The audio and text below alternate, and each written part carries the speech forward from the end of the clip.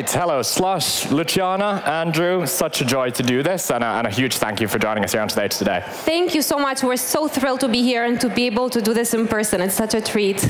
Agreed. It's great to have you.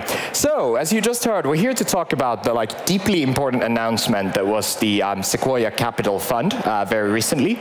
But before you get going, I thought we'd set the scene and perhaps break the ice a little bit.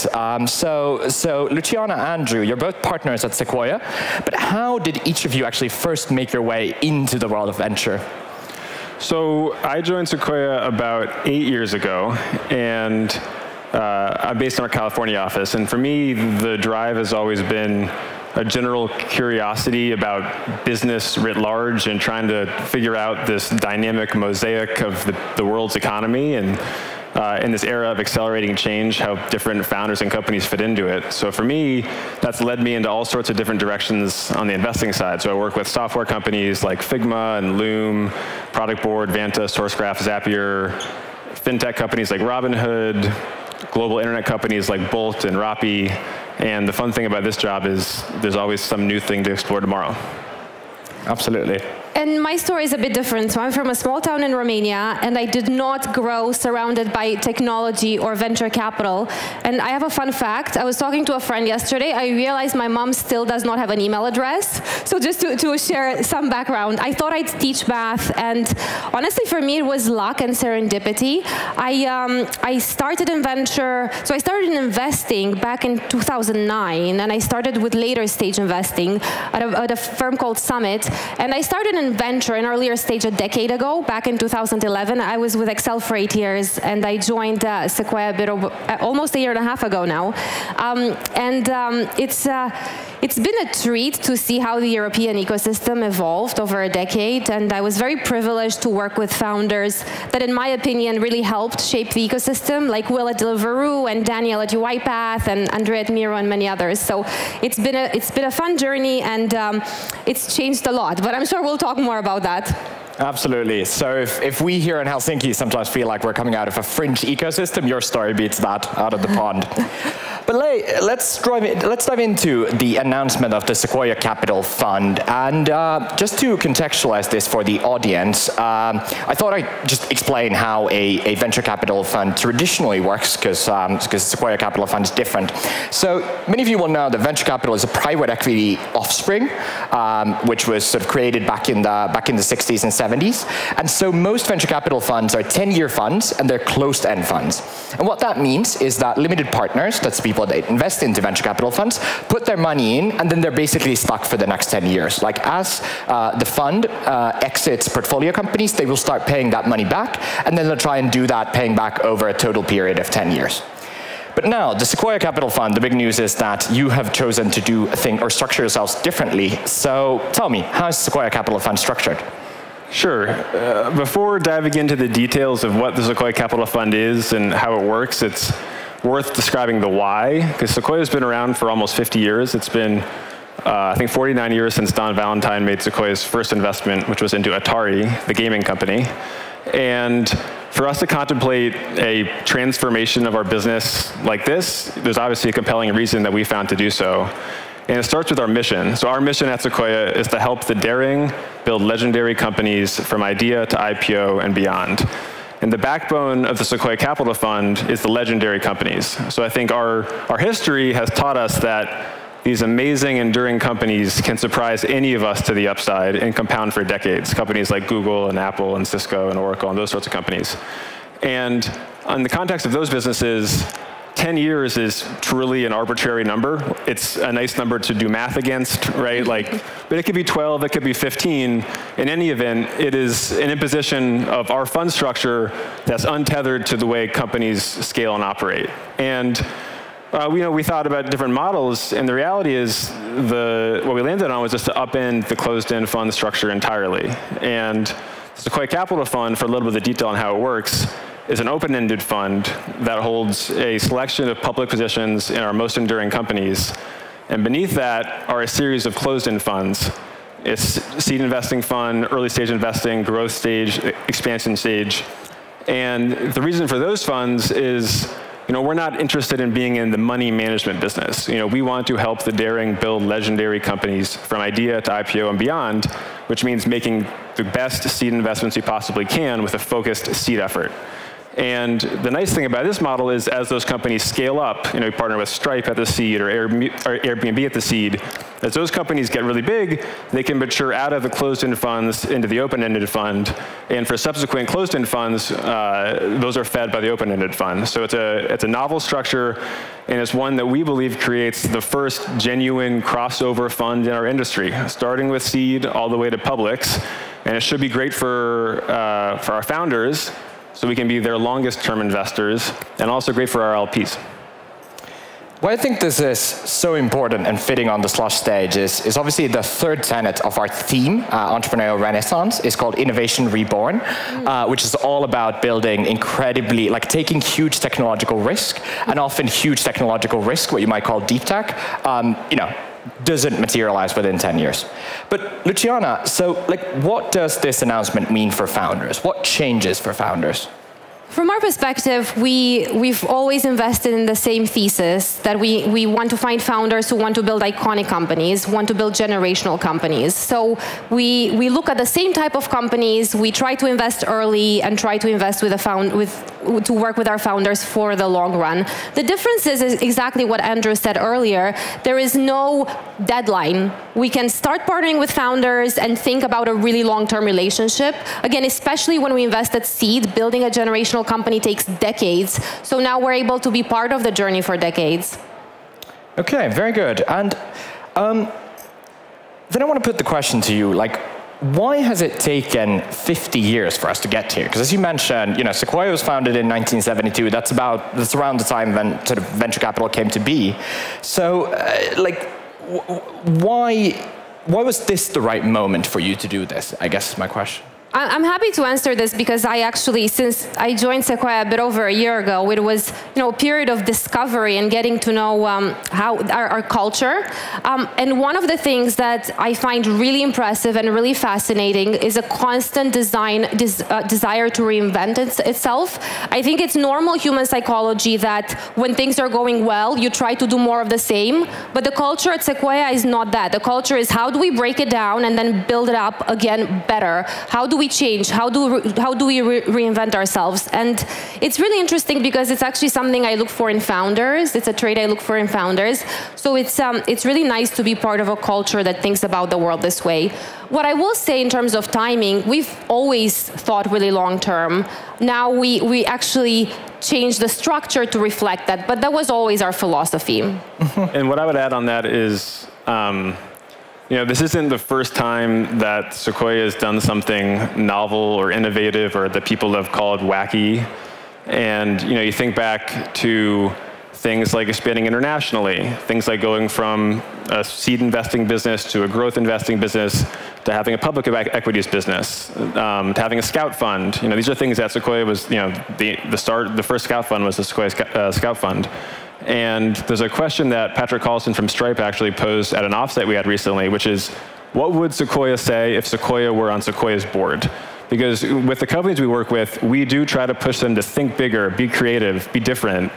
And we take that same approach to running Sequoia. We are entrepreneurs at heart and want to take risks with everything we have.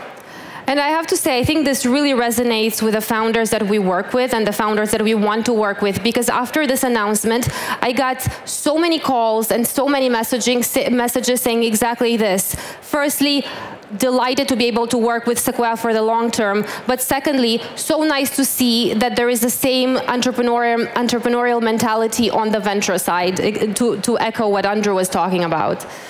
Absolutely.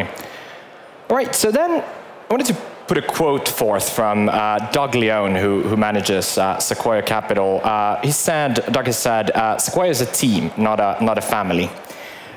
So my question is, how does the team at Sequoia make decisions together? What is your decision-making process? And specifically, how does that change depending on the size of check or the sort of stage of investment that you're making? Yeah, so Doug, we have 10 tenets at Sequoia that define our culture, and Doug has mentioned this a few times. There are 2 that we talk about all the time. Number 1 is performance. And Doug likes to say, if you don't have number 1, the other 9 don't matter. You need to be a great investor, deliver great returns to our LPs, and be a great partner to founders. And number two is teamwork. And our version of teamwork at Sequoia, I think, is different than the way many venture funds think about teamwork. And to use some tired sports analogies, I think there is one version of teamwork which is like a golf team, where you have a bunch of people who play their ball, and at the end of the day, you add up the scores, and that's the score of the team. That's not how we think about teamwork. We think about it more like soccer or rugby or basketball, where for any given opportunity, we all try to work together to get the best possible result. So for like a tangible example, recently, we invested in Bolt here in Estonia, and that was an investment that was first nudged to us by Mike Moritz, and it was Luciana who had the relationship, and she and I worked on it together with a partner Anas, and I led the investment for Sequoia, and that's kind of the way we do things. And yes, I'm in California and they're in Europe, but we are one team. And for us, the teamwork, a lot of it is in that decision-making, trying to figure out which investments to make. But if you think about it, over the last couple of years, that decision-making process has gone from weeks to days. And with the Sequoia Capital Fund, our tenure of working with companies has gone from years to decades. So the vast majority of teamwork happens actually after the investment. And when companies go public, we tend to send around an internal email, just, hey, who's done what for the company? Let's make sure that we give proper credit where credit's due. And for a lot of these companies, it's not uncommon for 20 or 30 people from Sequoia to have worked on the company between the moment we first invested at a very early stage all the way up through the point of the IPO. And with the Sequoia Capital Fund, the point of the IPO really is just a milestone. And you can presume the same thing's going to happen many years into the future. So building on that, let's perhaps switch gears a little bit here, and let's talk about some of the sort of tectonic shifts molding venture capital at the moment. And I think the most striking is just the hugely increased availability of capital. So I think Europe is on track to, in Europe specifically, we're on track to 100 billion invested this year compared to 40 billion last year. So that's 2.5 times growth in just 1 year, which is an exceptional pace. So there's more capital available than ever. How should founders think about the fundraising market and capital in this new environment? I have to say, having been in venture for a decade in Europe, it's just absolutely wild how much has changed from many perspectives. And yes, absolutely, availability of capital is one of them. I think it's two sides to the same coin. On the one hand, I think it's really positive for the ecosystem, or for the many European ecosystems, because it's not just one here. I think it's great because founders that might not have had an opportunity before now do. They have access to capital to give it a real shot and to build their companies. So I think that part is great. I think on the other side of the coin is just being thoughtful about when to fundraise and who to fundraise with, and trying to keep some discipline. I really believe strongly that having some constraint when it comes to capital and in general keeps the mind really clear and really focused on prioritizing and what really matters, and investing your time and your money in what really matters. So our advice to our founders is always, okay, do you need the capital is the first question, and let's have that conversation. And the second question is this a really value-add new investor? Is this going to change your destiny, or maybe that's too much to say, but is it going to shortcut your way to success? So those are the types of conversations we like to have with our founders. And I think that staying sober for us investors, for founders, in an environment that just moves so fast is really, really important. So I would say it's mostly good for the ecosystem, but it's also important to keep the mind clear and keep some discipline. I'm sorry if it's a boring answer, but it's the genuine answer from the heart, as opposed to go raise $2 billion. Let me continue on that, actually, and let me ask the same question from the venture capitalist perspective, so your perspective. So let's think about it. You know, in 1 year, we're going to see 2.5 times more funding in Europe. It's probably, or intuitively, probably true that there's not 2.5 times more good equity to go around. And the end result of that is, venture capital probably is becoming more competitive. And you can take issue with the framing.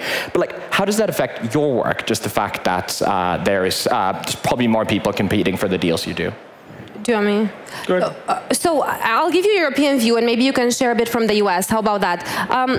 I would say that actually there are a lot more wonderful founding teams today than ever before.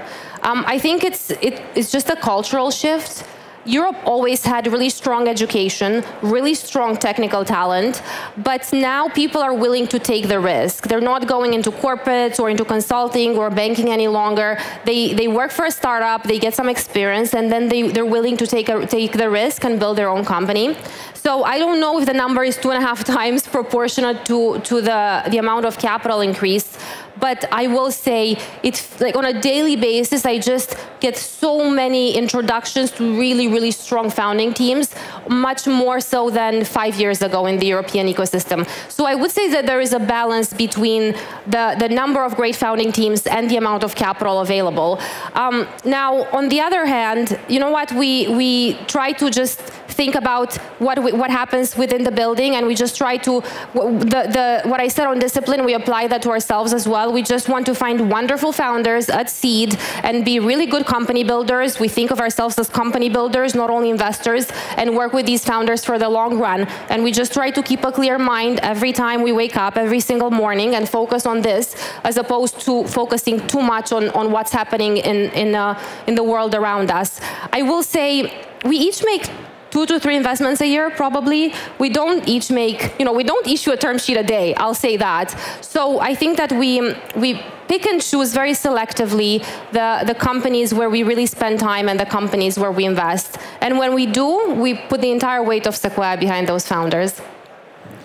Yeah, I would just add, when I started Sequoia 8 years ago, it was fairly common to see a new investment opportunity and have a week to do some market diligence, do a few meetings, talk to customers, get a data room, wade through that, figure out what you think. And the reality is that timelines have just gotten compressed. And founders often think of us as just the investor side of the table. We work with each of us, probably a dozen companies that are also raising money. So we know how painful fundraising can be from the founder perspective. And with the compressed timeline and greater competition, that's really a wonderful thing. And the era of being able to sit back and take your time to understand things, that's gone. You have to be prepared. You have to move very quickly with a lot of conviction when you meet some of these companies. And that's how we love to do business. Like we are, I think if you ask founders we work with, we tend to be very fast on email. We tend to be willing to get on planes. We tend to be very direct and straightforward when we're making new investments. And I think in this new era, it really suits the way we like to do business. So I think from the US perspective, yes, it's more competitive, but I think at the very least, it's good for founders, and I think it makes our job pretty fun too. And what I will say is, I say this to the founders that I work with and to anyone who might want to listen. You are making a big decision as a founder. You are choosing a partner for the following 5, 10, 15 years. Making that decision within 2 to 3 days might not be always a great idea. Of course, if you build a relationship over time and you get to know the investors over time, and then the actual fundraise happens in a short period of time, that's a very different scenario. But I also always try to have an honest conversation with founders and tell them, by partnering, we're not just giving you capital, we're committing to you and to your journey and to be behind you for a very long time. So let's take more than 2 to 3 days to get to know each other and to see that we think about the world in a similar way. I think that's really important. Speaking about sort of compressed fundraise timelines, which obviously for you imply, compressed decision-making timelines, with that being said, I'm sure there are situations in which you do need to act fast because there are competitors who would, and they'll take the deal if you don't. Sure. So how do you as a fund ensure that you approach each investment with that same level of rigor and analysis when you have to act faster than ever before? I think it's not about learning about a company and making a decision 24 hours later. That is just not a great way to make excellent investments. I think it's about having a prepared mind and being willing to do work, whether it's building connection with a founder or understanding a market and a landscape, before there's any sort of a fundraise. So when there is the chance, you can jump on it. So I think that is probably the difference. And in terms of how it affects our business, yes, there are more rounds being done and more dollars being invested, but as Luciana said, each of us make 2 or 3 new investments a year. It really is not a market thing. It's a company-by-company thing. And we take performance incredibly seriously. Like, it is our #1 tenet, and it's something that we look at. And the reason for that is our limited partners the vast majority are nonprofits and schools, and we really take pride in delivering excellent performance for them because they're great causes, and our performance really matters to them. And I think some of this data is public with the Sequoia Capital Fund news. You know, one of the reasons we're able to do that is currently in our private funds, we have $45 billion of public positions, of which $43 billion are gains. So on $2 billion of cost basis, we have $45 billion of publics, and that's not counting the private positions that are still in the funds. And on top of that, for the last, I think for the last 15 years, we've been a net source of liquidity for our LPs. So we've distributed to them more than twice what we've invested. And I think that general philosophy of just being extremely performance-focused is, I think, the core of what Sequoia is. And when it comes to things like making decisions on companies, we don't view it as, oh, just another investment, just another company. We view it as, on an individual level, one of the 2 or 3 new things we're going to do in any given year, and on an aggregate level, the only thing that matters. And on the flip side, if I'm a founder and I reach out to an investor and I say, hey, you have to decide within 2 to 3 days, that's, you know, also for the investor, I think it's a good test to see the reaction. Because if an investor thinks about this as, hey, I'm going to partner with you for the next 10 years, if that's the mindset, and I'm actually really going to work with you, and I'll roll up my sleeves, and I'll be a great partner and a great board member, if that's the mentality, making that decision as much as making the capital decision within 2 days is much more unlikely. So actually, I take that, you know, if you're a founder, see how investors react when you approach them with those types of timelines. So one of the follow-on effects of the general increase in speed in the ecosystem and the fundraising process is that funds, venture capital funds, are also being deployed faster. So one of the questions I want to ask you is, in this environment, how do you think about your own kind of pacing and speed of how you deploy your funds? So I don't think that those two things are equal, meaning an increased pace in the fundraising environment does not necessitate an increased pace in our funds.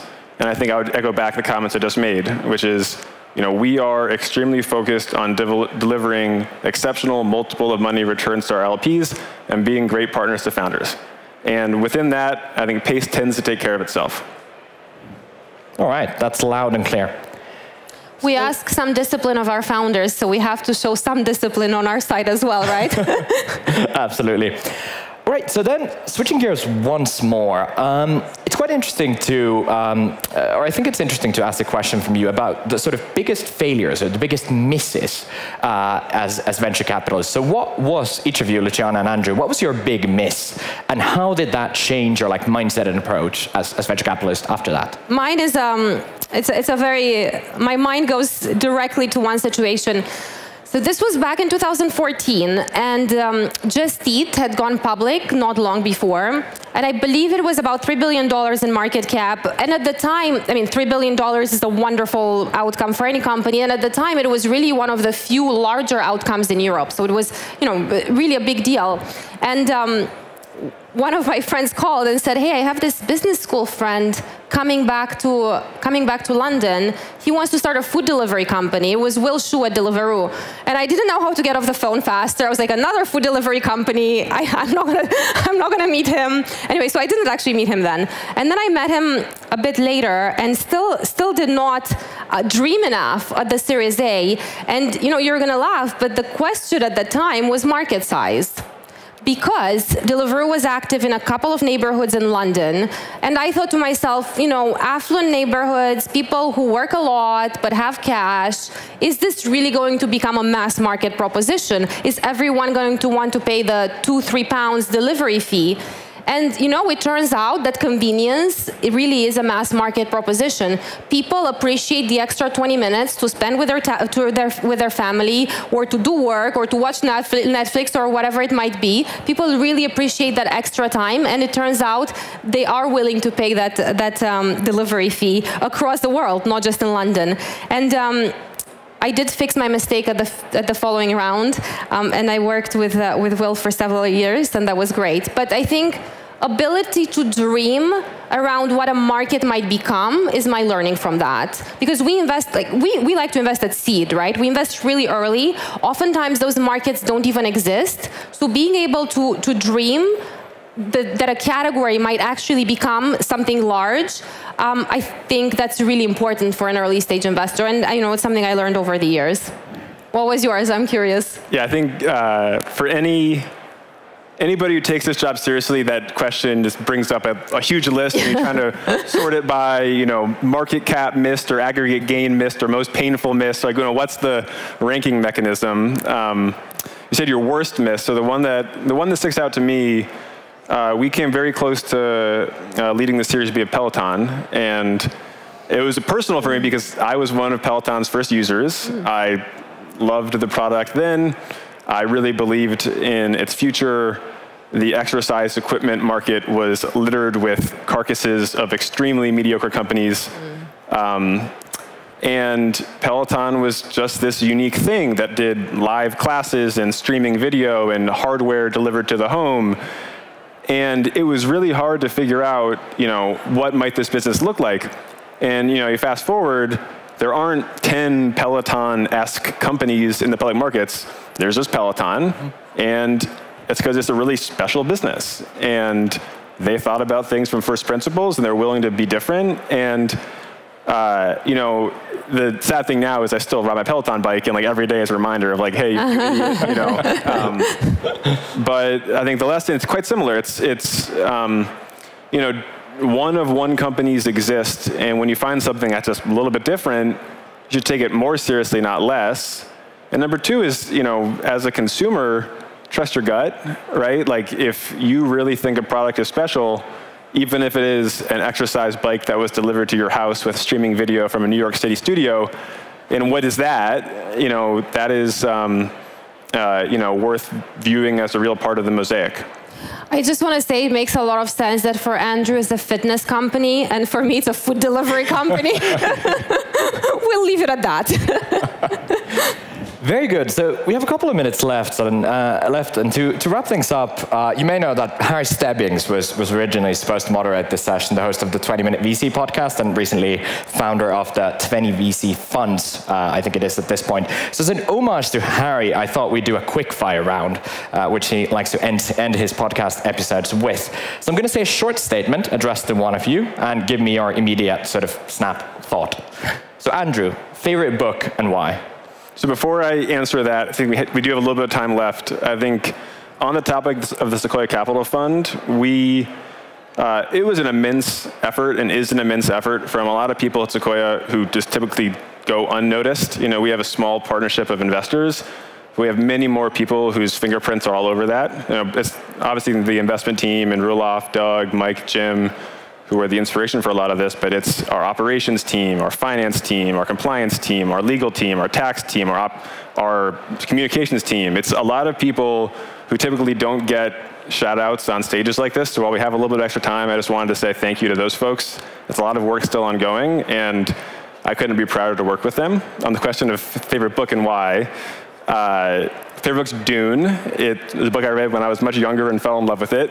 And if you haven't seen the movie yet, it's the first movie I've seen that does a book like that justice. So it's a good book.